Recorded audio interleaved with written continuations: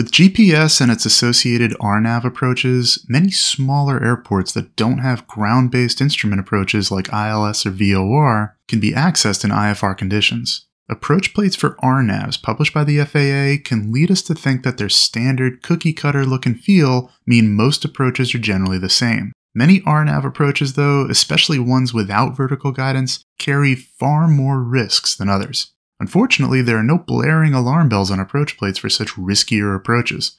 We have to look at the subtle hints on the plate that the approach we're flying may push our abilities. Let's look at some of those hints. This is the RNAV into Steamboat Springs, Colorado. At first glance, there are no big red flags screaming, "I am a scary approach." The first thing that jumps out is the mountain line just on the east side of the field. Let's bring up the profile view. We see a straight downwards angling line representing the vertical path of the approach. It looks just like the straight lines you'd see on an ILS approach, but because the FAA doesn't draw these to scale, they're deceptive. And here's our tip-off right there. The visual descent angle, the angle we need to fly to get from the step-down altitude of 8,740 at Wacor and the threshold crossing height, is a whopping 7.75 degrees. Compare that with a standard 3-degree glide path, and this is a real slam dunk of a descent on final. This isn't the whole story though. The positioning of the VDA symbol itself tells us something. It's placed between the step-down fix of Wacor and the runway, so it only applies to that segment. It doesn't apply to the full final approach segment beginning at the final approach fix at PEXA. The angle from PEXA to Wacor is different.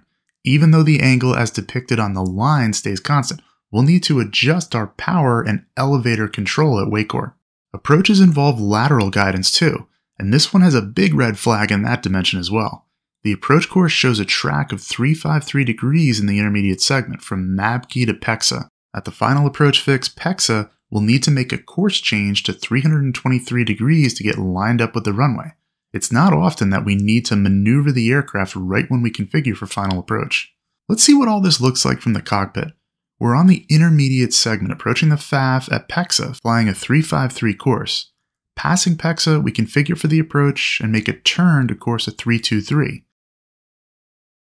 Now, on the final approach segment, we maintain a descent rate which will allow us to pass Wacor at or above the step-down altitude of 8,740.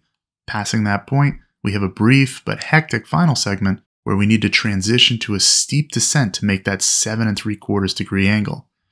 Notice the green meatball on the PFD showing that we're trending down to the runway threshold at this rate of drop. We've got power fully idle and full flaps, and we're still struggling to keep our speed from creeping up too high. Hardly a stable approach. If we look closer at our instruments, we see another symptom of an unconventional approach. We're currently flying above 8,000 MSL. Our indicated airspeed is in the 80s, but at high altitude, our true airspeed is higher. With no wind like we have here, our ground speed is well over 90 knots, putting our little Cessna in a Category B approach.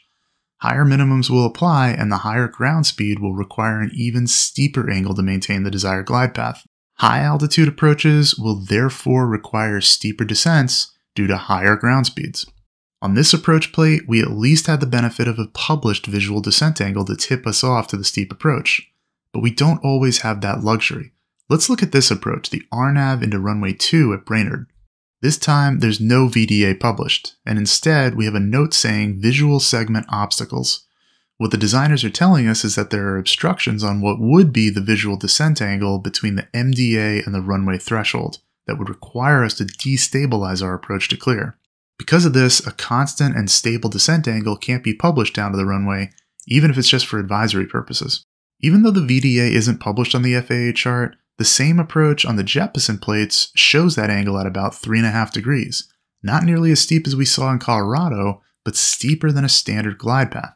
And unless you have the JEP subscription, you don't have ready access to what that angle is. This approach also involves a course that isn't lined up with the runway centerline, which can be seen on the airport diagram and the arrow indicating the approach course. One of the most subtle red flags on an RNAV approach is the presence or absence of a little shaded stipple on the profile view. Here at Laconia, the RNAV to runway 8, which includes vertical guidance to LPV minimums, has a little shaded shape at the very end of the approach path. It's like the pointy end of a larger glide slope feather you'd see on an ILS approach.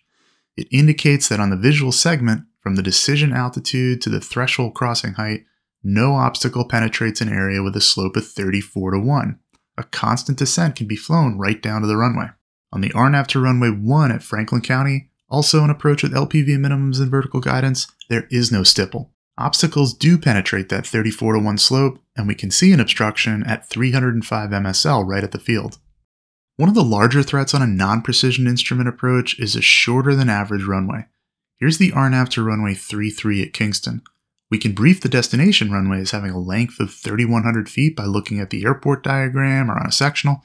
It's indicated that the available runway landing distance is only 2,630 feet, due in large part to a displaced threshold for runway 33. Here, we have vertical guidance thanks to the LPV, but with a glide path of 3.59 degrees, we're coming down rather quickly.